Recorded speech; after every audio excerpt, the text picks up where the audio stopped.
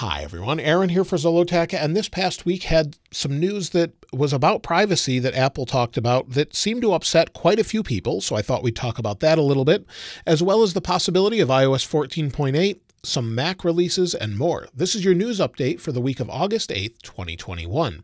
And the first thing has to do with what Apple is calling CSAM child protection that's on your iPhone. And while this is an encrypted process, there's a lot of information out there that I'm still learning about how exactly everything works. So I don't want to give my opinion yet, but I do want to talk about this overall since Apple addressed it and then sort of gave more information about it. So what this is it scans photos, comparing it from a database that they're given images from. It's secure and encrypted and does not give that information to anyone until it sort of figures out a match. Once it finds a match and multiple matches, then it's handed off to a human for review. And then if they match, then they can determine if there's images. Now, these images have to do specifically with what Apple calls expanded protections for children. And they recently released a document about this stating more information based off frequently asked questions.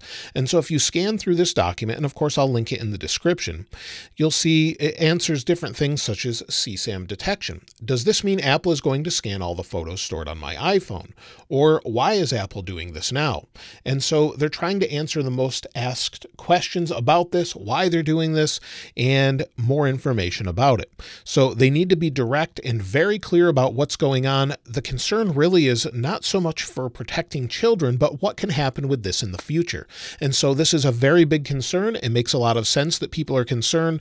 And so hopefully they'll address this even further than what they've done here. So hopefully we see more about that. It's for iOS 15 only and will only be turned on if you have iCloud Photo Library enabled and you're using that service. So there's a lot more to learn about this. Like I said, I've been trying to learn all I can about it. I don't want to give an opinion about it too much yet, only that I think it's good to protect children, but I'm concerned about what could happen in the future, just like many people are. But I'll link this in the description so you can take a look. Now, Apple has been surveying people asking about if they'd like to see a new 12-inch MacBook. The 12-inch MacBook is something that a lot of people liked. It was very thin, and while it wasn't very powerful, it's something that people really like as far as the form factor. A Twitter user sent me this survey, and you can see here's the first question that says, our records show that you got a 12-inch MacBook in the past 3 years. Is this correct? And as he answered yes, he continued through questions asking about if he liked it, if he'd like to see another one, and things like that.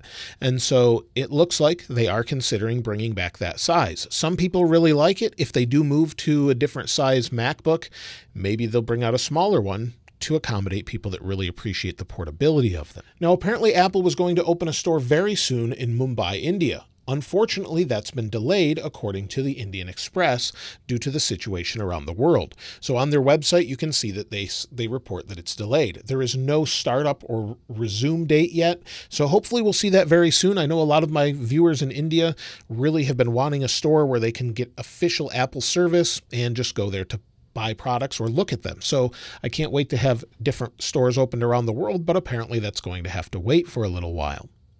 Now, something else to do with the Apple Store, though, is they've finally updated their website with a new Apple Store tab. So if you go to the Apple website and you go to the Apple Store or apple.com, there's now a Store tab.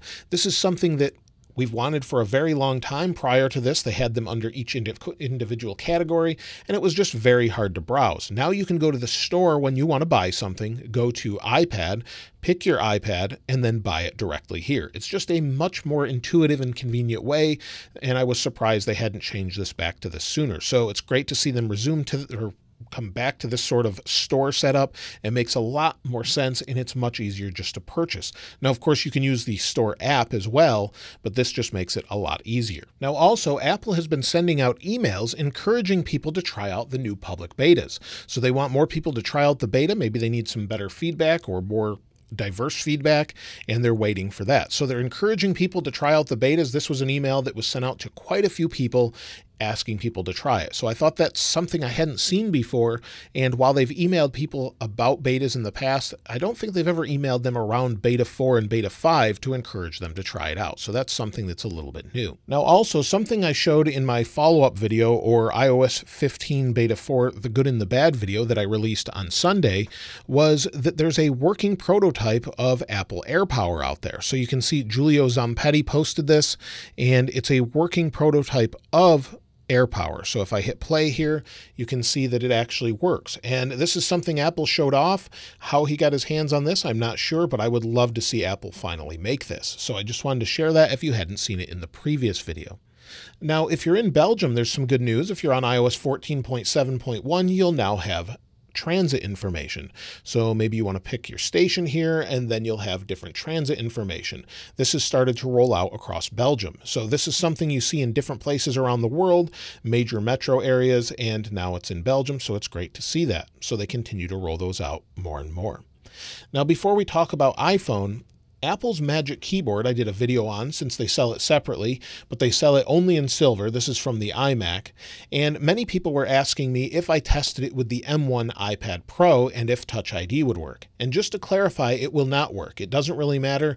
It has to be an M1 Mac, not an iPad. So Touch ID is not working on the iPad, even though it technically has the chipset to do it. So maybe it's something they'll add in the future, but it's not available yet. So I just wanted to clarify that. Now, another thing that was discovered today is that iOS 14 was spotted in Xcode. So there's some snippets from Xcode that was spotted by a user on Twitter where it shows that there's actually an iOS 14.8 version that's planned very soon. Now, normally Apple will update Xcode with different versions they're working on, and it was a surprise to see iOS 14.8. So I thought maybe we'd see a beta as soon as today or maybe even tomorrow, but I'm really not counting on that, as I'm expecting iOS 15 beta 5 as soon as tomorrow, since that's the 2-week point since we've had beta 4.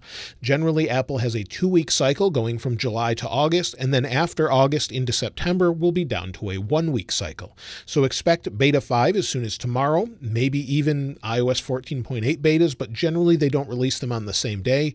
So this week, maybe we'll see both of those, and then a weekly update until the final release. So maybe the 17th, then the 24th, then we get into the release candidate with a release sometime in mid-September to late September for iOS 15. However, someone did suggest that if we are going to see iOS 14.8, maybe Apple is planning to release iOS 15 a little bit later than we expected initially. We don't know that for sure, but it was just speculation at this point, but it was something worth mentioning. Also, iOS 14.8 could finally fix that green tint issue a lot of people are having. It was about that time or this time last year that they fixed it on the iPhone 11 Pro and 11 Pro Max. So maybe we'll see that soon. If not, it could be hardware related. But it did take almost a full year for them to fix that issue with the iPhone 11 series phones. Now, while we know just about everything about the iPhone 13, or at least what to expect that's leaked out, the iPhone is still being worked on to get rid of the notch in general. So a lot of people don't really want the notch, and in a recent patent found by PatentlyApple, Apple is working on a way to hide the notch, possibly by making a window appear and then disappear by moving the display up and down. So maybe they could hide the sensor behind here and then have the display fold in front of it. We now have folding displays on different products such as the Galaxy Fold, and they seem to be fairly durable. So if Apple can have a mechanism in here to hide and then shut the display, maybe open it and shut it to hide the display, it would be something we haven't seen from anybody else, and a clever way to do that instead of hiding it behind the display, where it could cause some issues with camera resolution or the quality overall. So it could be great to see that sort of solution. I can't wait to see what Apple has. This year we do expect the notch to shrink with better cameras and more, and I've talked about that at length about iPhone 13, but there's nothing new about iPhone 13 other than what I've mentioned so far. And it is in production at this point, so it's fairly finalized since it's being produced already to make up to 100 million by the end of the year. So Apple makes millions and millions of them at a time, so they have to enter production fairly early. Now, when it comes to the Mac, this past week we also got some upgraded Mac products. So we've got some upgraded graphics cards for the Mac Pro, new MPX modules, or you can order the Mac Pro. So you now have the W6800X, W6800 Duo, and W6900. Those particular graphics cards are now available, and they go from $2,800 to $6,000. So they're pretty expensive, and according to Mark Gurman, this is the last update for the Intel-based Macs. So everyone was saying there's going to be an update to Intel-based Macs. Well, that was the update according to Mark Gurman. However, the new MacBooks are coming very soon. In fact, according to DigiTimes, the new 14 and 16-inch MacBook Pro have entered production. They're being produced now on the production line, getting ready for a September to October launch, which is what many people, including Mark Gurman, have said is when to expect it. So sometime within September or October, we could see the updated MacBook Pro, which will not only just have Thunderbolt, it's said to have a new MagSafe adapter as well as HDMI and an SD card slot for memory. I hope we see that. Hopefully we'll see that very, very soon. And also, Apple is working on an Apple car still. They've apparently sent a team to Korea to discuss maybe one of the Korean manufacturers, Hyundai or Kia or someone else, to help them manufacture parts, maybe batteries with LG or even other companies. So they would need to source a lot of parts and have mass production underway in order to make an Apple car, and it appears that they've been sending teams to Korea to do that. So there's no specific date for an Apple car, but it looks like they're still working on it. And then finally, the Apple Watch Series 7 is said to be coming out very soon within this year, along with the iPhone 13, and again, just get a redesign. It doesn't look like we're going to get any major sensor design update this year, maybe just a better system on a chip, better battery life, and a slight redesign. Then a major update would be next year with 2022. So I would love to see those new sensors that would help with blood glucose and much more, but if they're not ready yet, we'll have to wait another year or two for those to come along. So maybe we'll see those, but I doubt it. Probably next year at this point. And this past week was fairly sparse with rumors, like I said, but we are still waiting for AirPods 3, as well as additional iPhones and maybe some surprises along the way. Mac Mini Pro, iMac Pro, or something along those lines we still haven't seen, and Apple does have 2 years to finish that according to what their goal was. Just like when they switched to Intel, they switched to Apple Silicon within 2 years. That's the goal. So we still should see some new products very soon. Hopefully those MacBooks and then whatever else they've got by the end of the year. So it looks like it's going to be a very busy fall, and I can't wait to see what Apple has. Let me know what you're looking most forward to in the comments below. If you'd like to get your hands on this wallpaper, of course, I'll link it in the description like I normally do. And if you haven't subscribed already, please subscribe. And if you enjoyed the video, please give it a like. As always, thanks for watching. This is Aaron. I'll see you next time.